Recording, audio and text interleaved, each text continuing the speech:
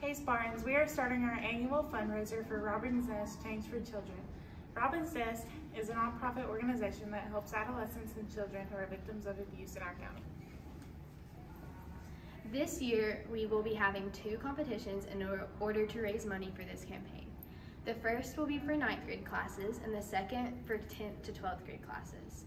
Students will turn their money into their first period teacher, and any student that doesn't have a first period teacher will turn it into the teacher of their choice. The top class from each competition will receive a donut party, and the top 3 to 5 classes will be announced every morning. Parents can also donate. They can donate online, but it's not guaranteed that these donations will be added to the class total. They can also send in cash or a check with their student. All checks need to be made out to South Caldwell with Robin's Nest written in the memo. Another way to support this fundraiser is to participate in Hat Day. You can pay $1 to wear a hat. You can also buy a paper bracelet in the Commons area at 7:15 on Friday, May 6th. We encourage all students to donate, and good luck in your competitions.